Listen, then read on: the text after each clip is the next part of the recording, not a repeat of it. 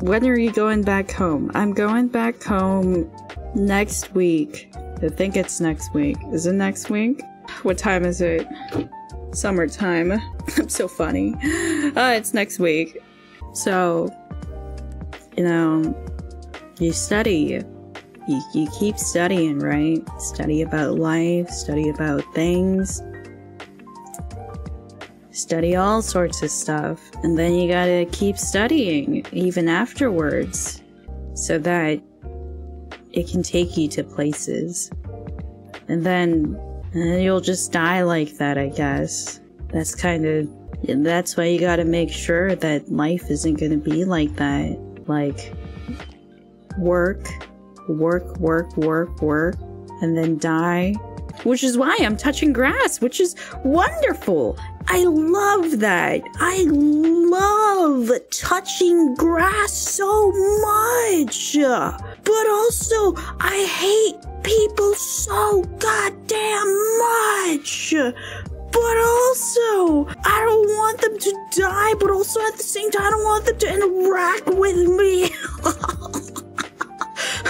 Yeah, it's okay.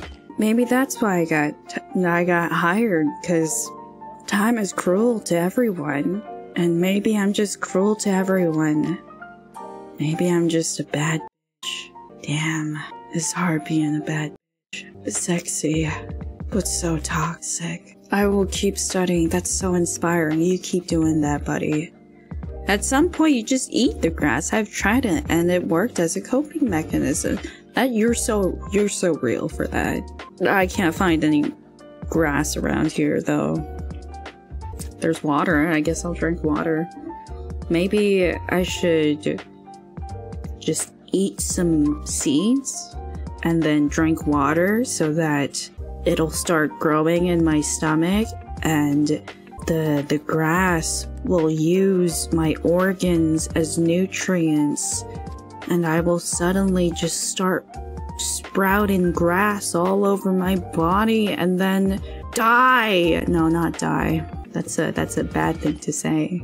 Not die. Unalive! There we go! I'm going to unalive! Wonderful! So that I can contribute for something! It's been an internal struggle with myself. I'm actually doing really great right now. Am I sleep deprived? Am I sleep deprived? Am I just deprived? Am I just depressed? What other words start with huh?